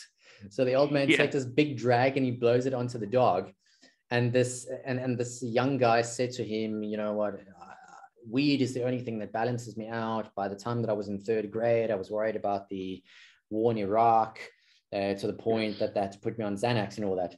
And the old man looked at him and he said, "What, you know what your problem is? You're all brains, not enough cock and balls." And that's what I remind myself of too. Whenever I retreat into my head, I just go, "Remember, Adrian, now you're all brains. Be more cock and balls, more cock and balls." So yeah, I don't know what you think of that, but that's what I do, you know, to get me out of my own head. Yes, yeah, I do all kinds of weird things like that just generally involve moving. It doesn't matter what it is. It doesn't have to be exercise. You know, sometimes I might even just turn the music up and just go for a walk. You know, just even sing badly at high volume if no one else is around. You know what I also whatever. recommend? It's just a release. It's just a release. You know what I also found really works for me, and I'm not saying everyone has to do this, but I have 2 pairs of these grippers. And, you know, those things that you squeaky things, you know, these things that use to strengthen your hands. I know what you mean. They're like giant pegs. Yeah. So I bought some really good ones, and they've lasted me for yonks now. And let me tell you though, if you just sit and squeeze them a few times, you know, in between breaks or whatever it is that you're doing, or if you're feeling a bit stressed, my goodness, does it help a lot. So not only do I find that it reduces my stress levels, but you're also getting actual exercise. You're stimulating your nervous system. And I think that's one of the downsides of trading. If you sit down too long, you might get a lot of mental stimulation, but you don't get as much nervous system stimulation as you think you would. That's true. I mean, yeah, that is true. Unless you're shouting at the screens. That too, or don't punch them. Don't punch them. I made the mistake of doing that once. Ooh, did I regret it or what? Yeah, I'll bet. Yeah, that wasn't exactly fun, but yeah, I think this game, I think, you know, to draw to more of a conclusion, I think one of the things that I've learned about this game is that it can literally bring out both the best and the worst of you. Yes. Very 100%. easily. You know, 100%. So it's everything. It's everything you are. There's a guy that funny enough, I've never met him either. But a guy that I did Tom Dante's course with, a guy called Nick, and his father-in-law I don't know exactly what it was. I think it was he used to manage funds for a pension fund or something like that. But he's retired now. Big boy. He told him at the beginning, you know, when he first started out, he said, you'll learn far more about yourself than you will about the market. And I've always remembered that quote, you know, that it was so genuinely true. It certainly feels more true. I mean, there's probably, in terms of volume of information and stuff that you actually learn, is probably nowhere near true. But the kind of the sentiment of it is that the market kind of, it has a way of revealing your real self, I guess, if that's a thing. I mean, I don't even necessarily believe that it's a singular thing. I think people have got lots of different selves within it. But we have many different archetypes. Even as Jung would say, is that there are so many archetypal channels via which we communicate. So I also agree with you. What is the true self? Hello? Yes. Yeah, exactly. But it just, whatever they are, the market has a way, and trading has a way of exposing all of them, and they're kind of in an undeniable way, like there they are, and you can't keep, well, I mean, a lot of people do con themselves for a long time, but you can't keep conning yourself for very long, really, and maintain your sanity. You've got to deal with it. You've got to deal with it. This game forces you to be very honest with yourself about yourself. Yes. Yeah. Definitely. So that's definitely one of the things that I've also noticed. And one of, it's amazing how these quotes come to me when I'm talking. I never think of them beforehand, but one of the best things that I also learned, and I think this applies to life, but also to trading, is some lessons cannot be taught. They must be lived in order for them to be understood. And I think the same goes for trading. You can't teach someone necessarily how to trade or how to make money. Especially not to make money. You can give them a set of tools, but teaching someone to trade is actually surprisingly difficult. You can teach them what to do, but you cannot teach them necessarily how to do it, because they need to find their way of doing it. It's a very random tinkering process, if I can call it that. I think that's a really good way of framing it, actually, tinkering. But I mean, the thing that you can do a lot of the time, actually, successfully in helping people, is actually framing it around what not to do. Via negativa, there's a really good way to start, is to actually say, well, don't do this because, and a lot of the time you can show other people making that mistake, and it can feel like they're living it, almost like if you can tell a good story about that, like exactly like when we're watching films, like why we like films. Exactly why we like films. So if you can tell a convincing story about why you don't do this because this can happen, then I think that's something that you can definitely teach. It's a lesson that can be learned without experiencing it directly, because you can feel to enough of an extent, you can feel what the main character is feeling, within that scenario. But I think actually, like you say, that the what you do need to do is something that I just don't think you can copy anyone else. I don't think it is teachable. I just think you can if you can teach people the things to keep them in the game for long enough that they can figure it out themselves, basically, is the way to go. I think you have to find your own approach, and you have to do the whole Bruce Lee approach, as I call it. Adopt the useful, reject the useless, add your own unique twist to it. Have certain rules in place and certain standards that you would like to upkeep. But as you said, and I couldn't agree more with you on this, is that don't copy other people. Because you don't copy them in terms of your everyday life. So what makes you think you're going to copy them in terms of their trading? They developed what works for them. It's like, for example, Chris Sidiel. I will never be as good a volatility trader as the guy is. Forget it. It's not going to happen. And you know what? I don't care. I can get very good at volatility trading. I can learn a lot from him and from guys like Jamie, remember Jamie Glancy, these other guys. I can learn a lot from them, and I can become much better at it, and I can pass on the knowledge, like what I've been doing in the Discord group and stuff. But am I an expert in options? Fuck no, absolutely not. I'm not an expert, and I hate using that word for anything, because I feel like a fraud if someone calls me an expert in anything. And it's not because I want to berate myself, but it's just like what Niels Bohr said: an expert is someone who has made every conceivable mistake in a very narrow field of study. And I just feel like such a fraud to even consider that I would have made every conceivable mistake in any field of study of my life as of this point where I'm right now. However narrow it might be. Yeah, exactly. 100%, mate. And that's why I'm very careful. It's that even when someone phrases me as an expert, I cringe a bit and I'm like, thank you, I appreciate it. But I would say that I'm maybe knowledgeable or maybe experienced. An expert, nah, I'm not even close to being one. It also keeps me humble. I have no desire to be one. No. But I find that it also keeps me humble. Humility, I find, is one of the keys to surviving in this game. In any game, but especially in this game, because the market has a way of literally busting you up as soon as you start getting cocky or cute with it. And it knows. Have you noticed that somehow the market knows when, and for lack of a better word, when you are starting to feel, yeah, I've got this. Yeah, I think it does. I think it's not that the market knows. No, of course not. Yeah, but it's like there's a general kind of, when a trend is coming to an end when you and others are feeling euphoric about it, and that is always the time to get out. I like Brent Donnelly's stuff a lot, and the way that he looks at things, because he's kind of got a good mixture of all of these things. I mean, because he's been doing it like, I don't know, 25, 30 years, something like that. He's been an FX trader. So he's written a couple of books, and the one thing that I really liked about it is the cheer hedge. So when he was managing Never heard a of cheer that. hedge, this is brilliant. So what he used to do when he was working in this team was basically he was in charge of the risk management.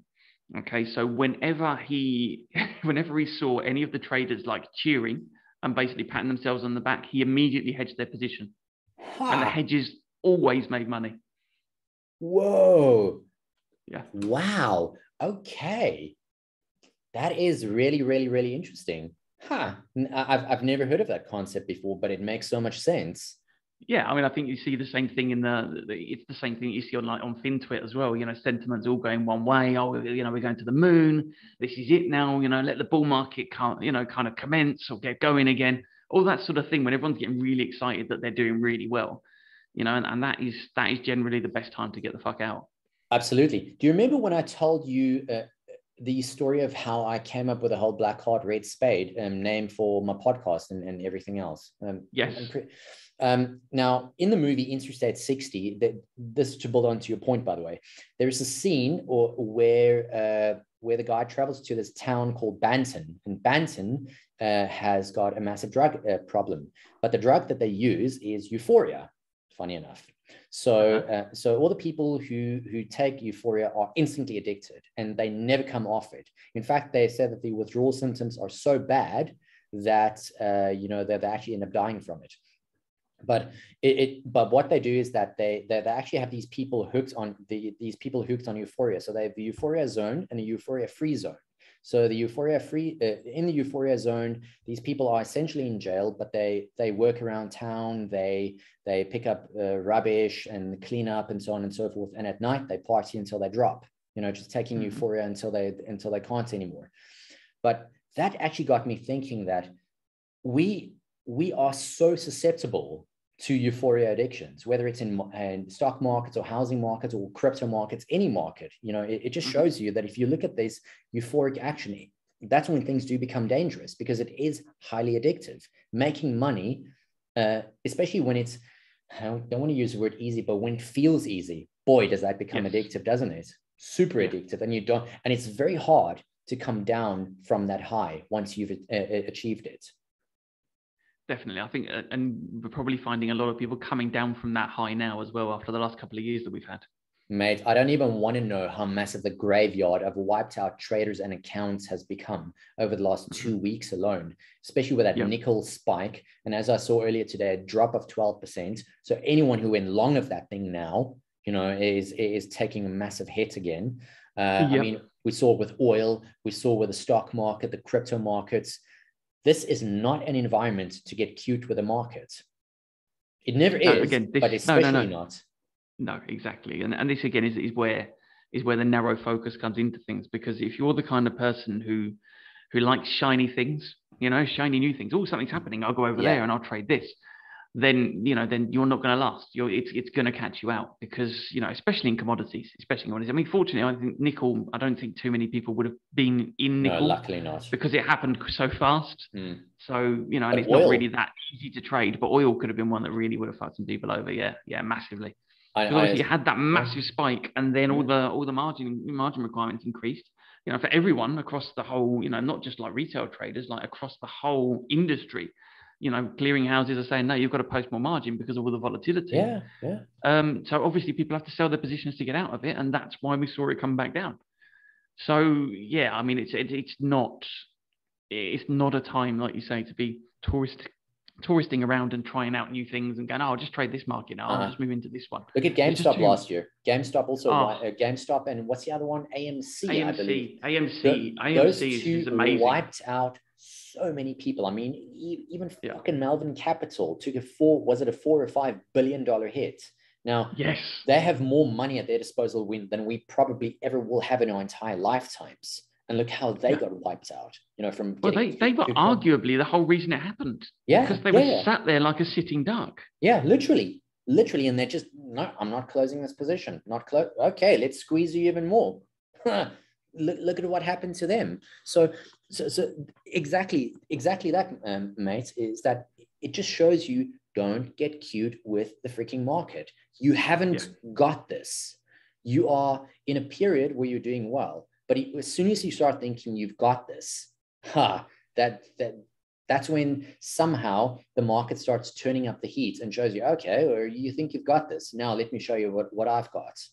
And you're not going to be capable of trading well under all circumstances. That doesn't matter who you are. I don't know a single person out there, regardless of how smart or how skilled, that does well under all market conditions. Maybe you do. Maybe you know people like that. I don't. So I'm just saying that openly. Yeah, I don't know. I don't know. Is the complete honest truth, because I'm only just starting now to actually settle on a trading style. I've kind of my trading has been all over the place over the years. You know, I've tried short-term trading. I've tried to trade like David does, which is just, to me, is just like an alien concept entirely. You know, I can't sit there like he does. Like, it can go up 5% and then go back down 5%, and he doesn't bat an eyelid. You know, very longer term. But I think that's where risk tolerance and time frames come into play. And I think that's what FT71 also said. He said the most important aspect of your trading is one thing, and that's your time frame. He said that's what you should ask yourself. What are you trading on? He said whether you're doing an intraday scalping, intraday, you know, where you buy the open, sell the close, buy the open, you know, whatever, if you know what I mean. He said that is the single biggest thing you need to ask yourself. What time frame am I trading on? And how many people do that? Not that many. No, not very many at all. Not very many at all. I always had this idea when I started out that I'd actually have three separate trading accounts, where I'd have one, I'd kind of have different personalities in each one. This was like, this has never happened, but it was an idea that I had. Look at you, Jekyll. It wasn't. It was Jekyll and Hyde and one other was the way that I actually figured it out. There was Jekyll, Hyde, and Clyde. There was going to be like the short-term trader who in my mind was basically Del Boy, you know, wheeling and dealing, getting in and out the market, that kind of thing. And then there was kind of more of the businessman who was looking very much at things like, okay, there's some profit to be made here, but let's work out the details and slow down a little bit. And that obviously was a slightly sort of like medium term, maybe swing trading, I would probably say it most fit with. And then there was the kind of the portfolio manager. You know, those were the three personalities that I was going to try and develop. And I foolishly believed back then that was possible, that you could have, you know, again, that mental capacity to have to hold all of those ideas and those different timeframes in your brain and actually act properly on them within the first sort of 5 years of being around markets. You know, I think it is possible, but, you know, maybe another 15 years time, I might get there, you know, something like that. Yeah, it's possible, but is it probable for that to happen? You see, that's the kind of question that I'm asking myself, and I'm not being demeaning. I'm just literally asking openly. I totally agree. Is it totally probable agree. for that? I think it very much depends on what you're doing, you know, and how you set things up. Because if you think about it, it's possible for people to have different businesses, isn't it? With different ideas and different things. So if you're able to sort of split that up enough over time, you know, and sort of say, well, yes, I've got my sort of my longer term portfolio that I'm managing here. And then I've got my kind of short-term trading where I'm coming in, I'm focusing on one or two markets, you know, intraday. And then I've got, you know, the kind of more of the swing trading things in between, but again, still trading rather than kind of investing, which is where I would look at the portfolio side of things. Okay. So you're not looking at doing all three at exactly the same time, because I thought, you know, that would just be difficult to well, to be honest, if I'm honest, when I thought of it originally, that's exactly what I was thinking. You know, now I've been able to kind of step back. Okay. So you're sort of like looking at them as silos. Gotcha, mate. Okay. Sorry, because I was thinking to myself, freaking hell, you want to take on a lot by doing that was the idea at the beginning. That was the idea at the beginning, and I was going to develop all three of those sort of personalities. So this is how I thought of it at the same time. Jekyll, Hyde, and Clyde. basically, yeah. I mean, it was ridiculous. You know, the ideas that I had of my capabilities were way, way higher than the reality. Oh, trust me, I've been there. I still do sometimes. Yeah. But I've also learned to be a little bit kinder to myself when I don't reach those lofty goals as well. You know, kind of when I set those high standards, sometimes there's stuff. It's not even standards, it is goals, you know, that like, oh, I should be at this point by this time and all that sort of stuff. It's pointless. But once again, the key word, the biggest thief of joy is the word should.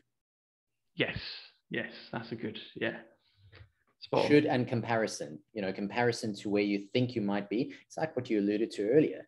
Why are you complaining? Because of the fact that life isn't the way you want it to be, and it's or you're hankering to the good old days, which weren't necessarily as good as you make them out to be, as you pointed out from earlier.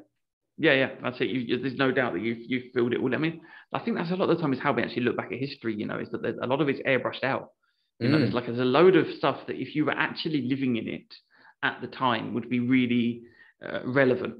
But when you look back on history, all of that stuff, the kind of the bricks of it all, you know, and the labor that went into building that time, you know, that's all kind of airbrushed away, and all you see is the finished building. Totally, mate. But this is what I was saying to someone, and this was on LinkedIn a long while ago. You know,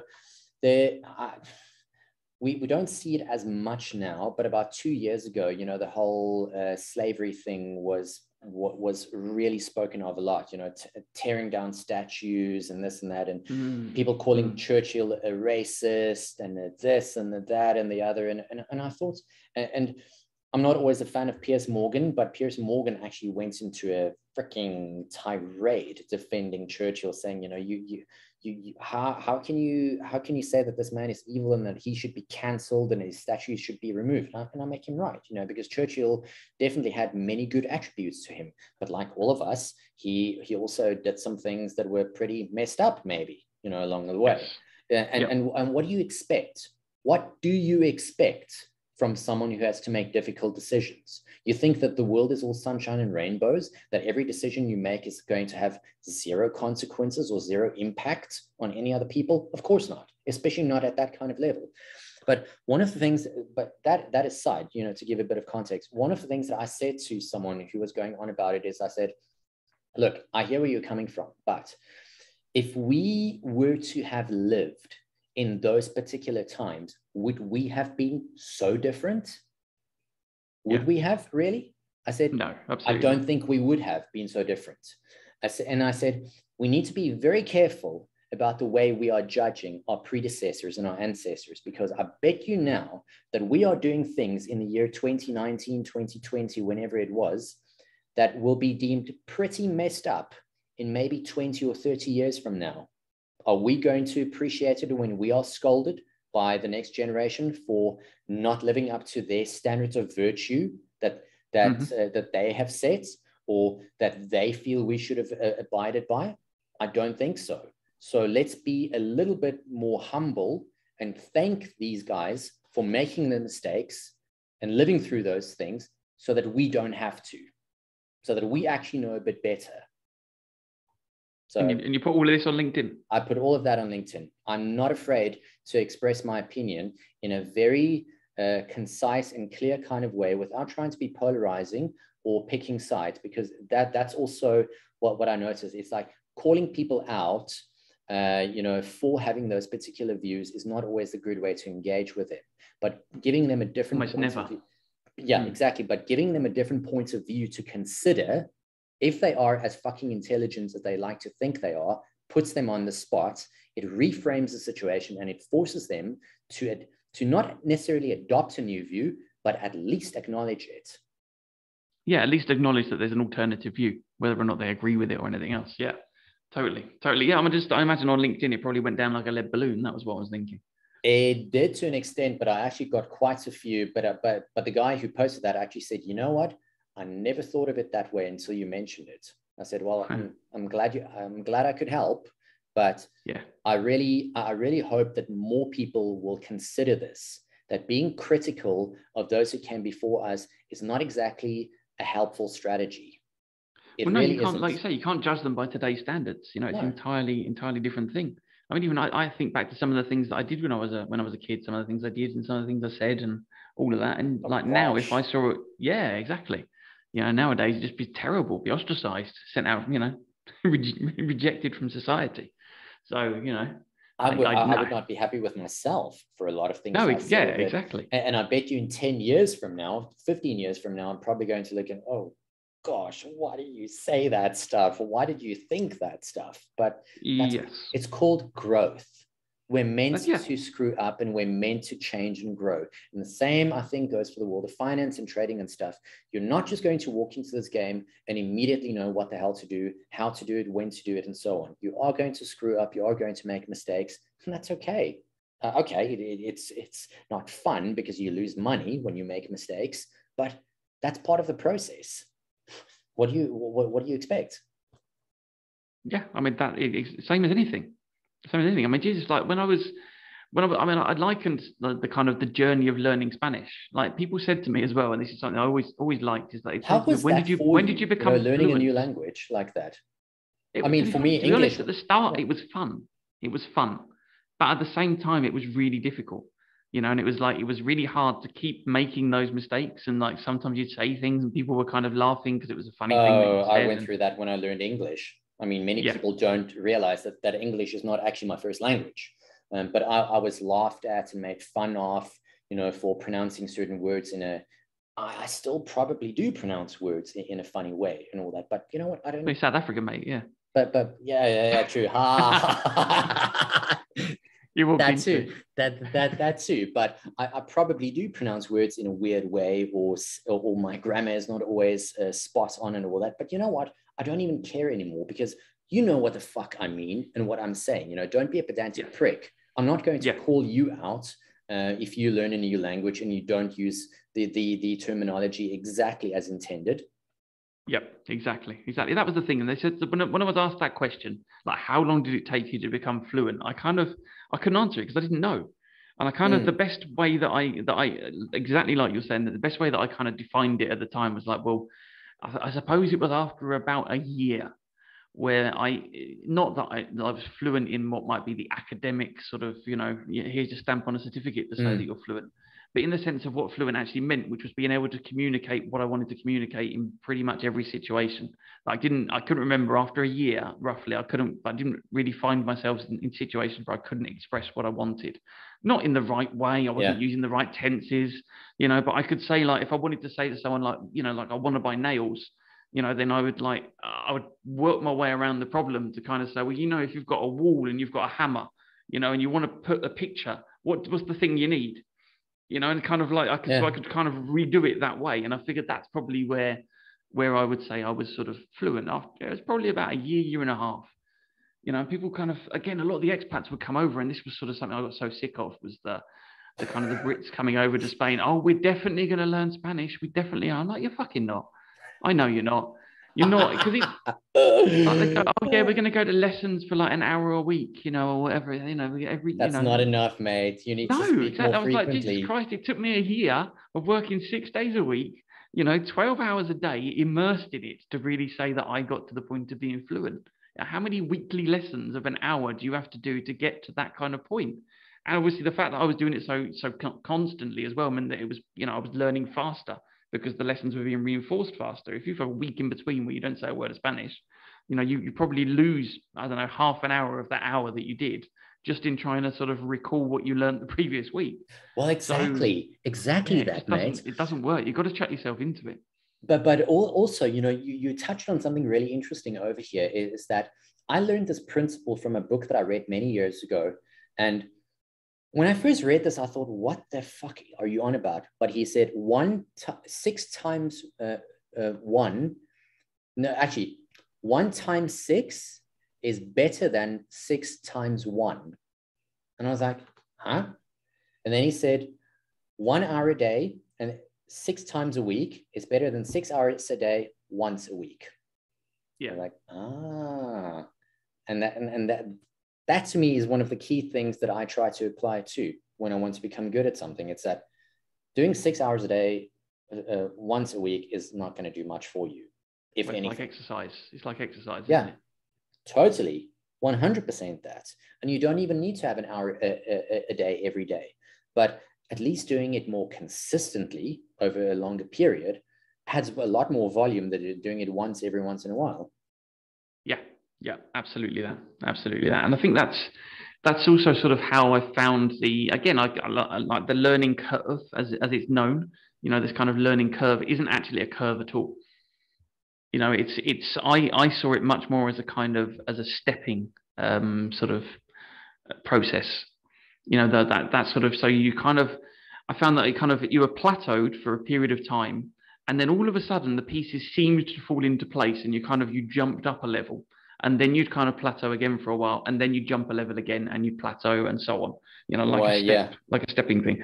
And that's how I found learning about trading. That's how I found learning Spanish. That's how I've pretty much everything relatively complex. It's not a learning curve. It's a stepping process.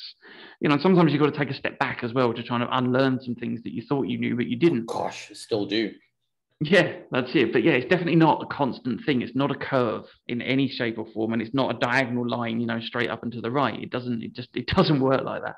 No, Anything you're learning doesn't work like that. No, definitely not. And I mean, I'm busy with a book called Extreme Ownership by a guy called Jocko Willink.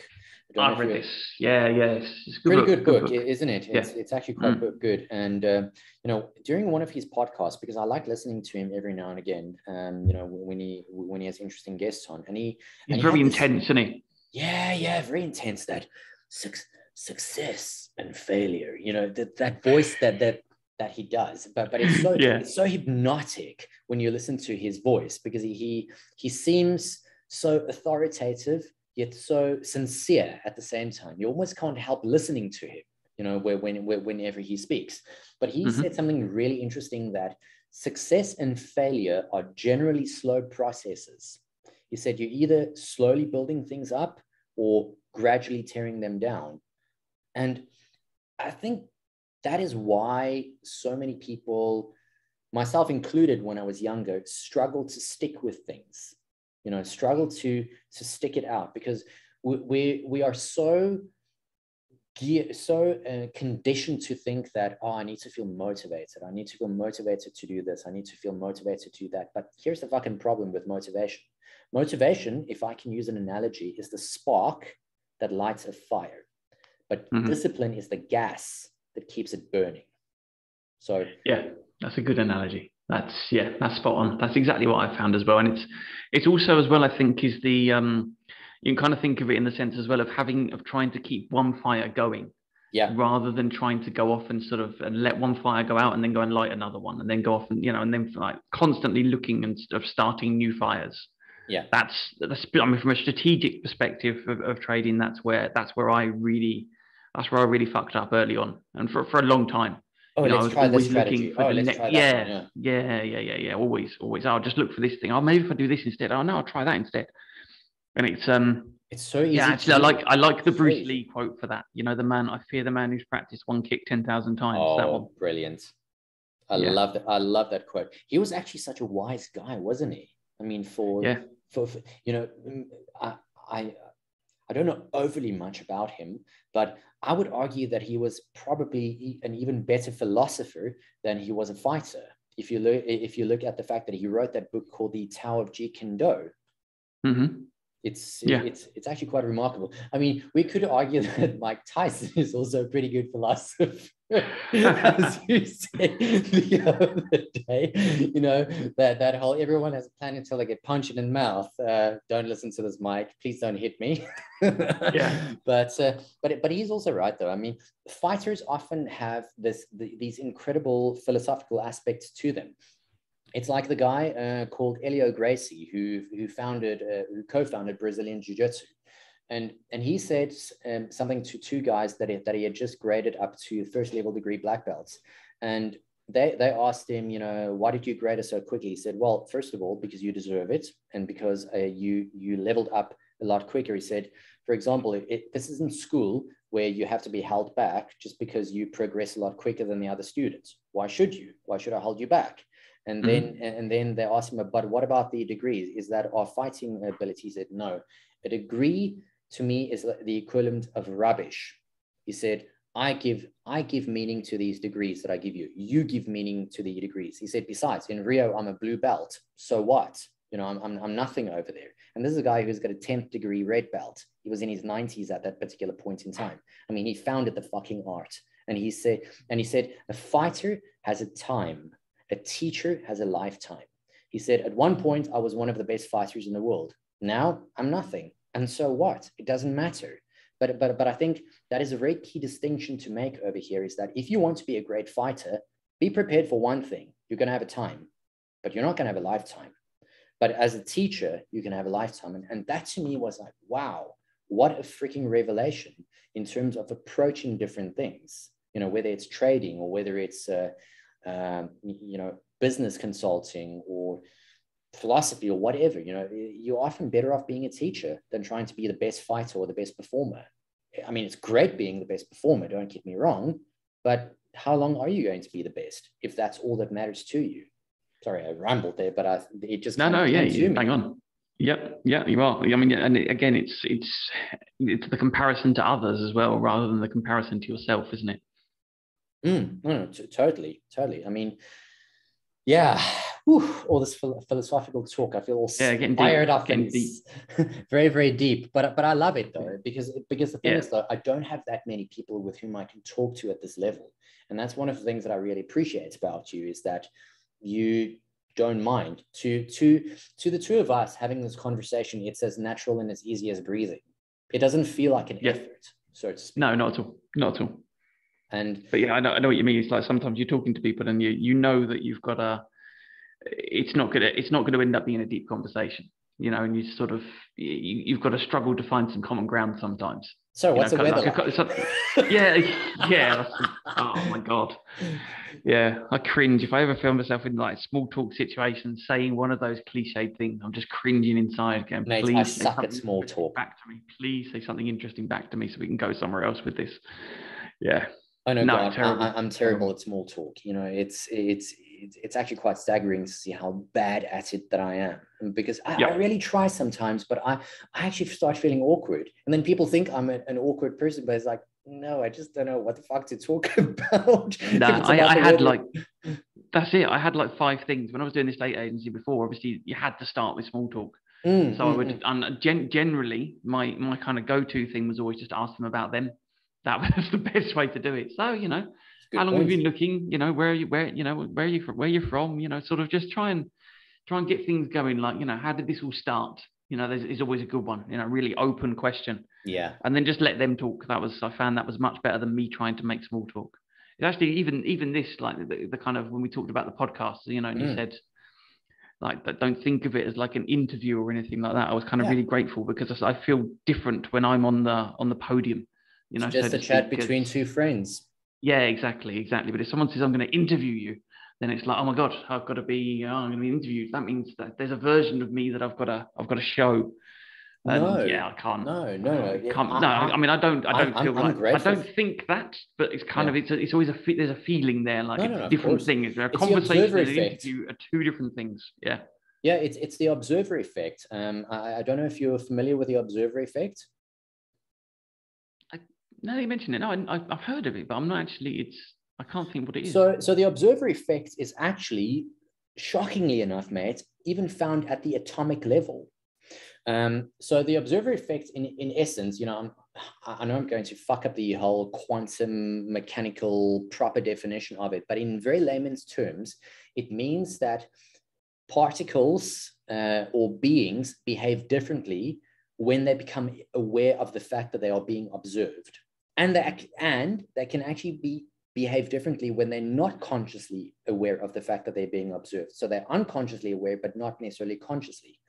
And quantum what would you call them? Quantum physicists, I presume is the correct terminology over here, found that even atoms behave differently when they're being observed directly by them versus when they're not being observed. I was like, what the flying fuck? That even atoms could behave differently. So I mean, now we're getting very deeply into a philosophical topic here, but I wonder, you know, just from this perspective that I just mentioned, if markets could actually behave very differently when a lot of people are watching them versus when a lot of people are not watching them. I mean, now we're getting really freaking deep, and obviously there's no answer to that. Versus participating. I'm thinking about sort of so when you've got like widespread participation, like perhaps we saw when everyone was locked down, I think is probably the best way you could sort of take that, because watching doesn't have any, in theory at least, it shouldn't have any impact on the market. No, in theory, no, because the market is actual transactions that you're seeing there. So the act of people watching it doesn't make any difference. And but at the same time, the more it moves and the more excitement, the more people are participating, then the more attention is drawn to it. So I suppose it comes into effect then. So I think observation is like a function of participation. Yes, exactly. Because what they actually found with those atoms is that it would actually start spinning in more erratic manners or in different directions when they're being observed. Quite astounding. I mean, I like, we've already been on for a while, so I dread to actually ask this, but how do they know? How could they possibly know that they behave differently versus when they're being watched versus when they're not? That is something that also baffled me, but this was passed on to me by a friend who is a computer engineer and electrical engineer and all that stuff. I mean, so he showed me, he told me about these things that they were discussing, as part of the whole course and stuff. And I was like, what the fuck? How could they know, as you rightfully said, are being observed versus not being observed? I guess it was being recorded by something, so maybe I'm just guessing over here, at the atomic level, the direct observation under that microscope was noted when a person viewed it versus when it was just being recorded by an inanimate object. That's my best guess over here in terms of how they could notice the differences. Okay. But it does make you think, doesn't it? In terms of, like if even atomic particles are aware of observation and how we behave, it just shows you why we behave so differently when we are aware of the fact that we are being watched, like on a podium, or aware that we are being watched via or listened to via podcast. Your body language might be a bit different. Your tonality of your voice, the choice of words might actually be very different to the way you would act when you're not aware of being observed, or at least when you're not being observed in the first place. Yeah, I think that does make a lot of sense that would be the case. I fucking hope so, because otherwise I'm way off track. No, I mean, that the whole thing makes a lot of sense. Just the thing about the atoms is the thing. It's just blown my mind. That the first thing is how close are they observing them? Like, could it be that by observing them, they're getting too close to the atoms and there's some kind of thing going on? Magnetic field, because we have a magnetic field ourselves. Yeah. That kind of thing, that they're influencing the atoms that way, rather than it actually being that the atoms behave differently from observation. It's just the proximity. But that's why quantum physics is such an open field, and you have to have an incredibly open mind. I mean, quite honestly, I don't consider myself smart enough to really delve into the world of quantum physics and mechanics. That's very closed-minded of you. You smacked me hard with that. Got him. Good one. Damn, you really got me there. Okay, I admit it. That was a punch in the mouth. You really. Mike would be proud. he would be absolutely proud of you for that one. That was a good one, Tim. but yeah, you're right. How do I know that I'm not smart enough for it? Well, let's say I don't feel smart enough to really delve into it with a sense of authority and knowledge, so to speak. No, and there's probably some truth in there, that there's, that maybe you haven't been interested in it for long enough to actually really go and make an impact in it, perhaps, is the I think sometimes those feelings do there is truth behind them. You can trust some feelings. I know I wouldn't be any good at it because I'm just not rigorous enough in the kind of process that I do. I could do it. There's lots of things that we all could do, but I think after a while, you know what your strengths are and what your weaknesses are and what they fit more versus what they don't. Oh gosh, I mean, I barely even grasp a lot of options, mechanics, and mathematics, and I haven't even delved into reciting the Black-Scholes model from scratch and all that stuff. I mean, I'm not even going into that. So I feel, for instance, that is more than enough to keep me occupied for a while. Quantum mechanics, I'll leave that to other people to figure out. I'll read about it, but I won't actually go and delve into it. Yeah, I think that's a good way to do it. Just get a little bit of knowledge, just bring in a little bit, have a surface level sort of understanding, and then move on. I mean, gosh, trading is already a form of quantum mechanics in its own right, if you ask me. You know, we have psychology in the mix. We have technology. We have gosh, what is it? Economic fundamentals. We have wars, politics. Good Lord, it is a form of quantum mechanics. You know, in a variety of ways. Yeah, I mean, yeah, I don't know if it's quantum mechanics is the right way, but definitely there's a hell of a lot that goes into it. I mean, that's sort of the thing with the with macro that we kind of when we did Macrodesiac name, we talked about changing it once, you know, to try and figure out why where else didn't it you could guys be. go ahead with it? Didn't find a good alternative. Yeah, it's I mean, maybe we'll do one day, but it was just like a conversation at the time to sort of see if there was a better name. And it's sort of like, and then we were kind of diving into what does macro really mean? And it's like, it's not macroeconomics. That wasn't what it really was. No. It wasn't macroeconomics. Macro is the study of everything, and it is basically like all of those inputs come under the sort of the umbrella of macro, but we didn't really know whether or not that was, whether people would understand it that way.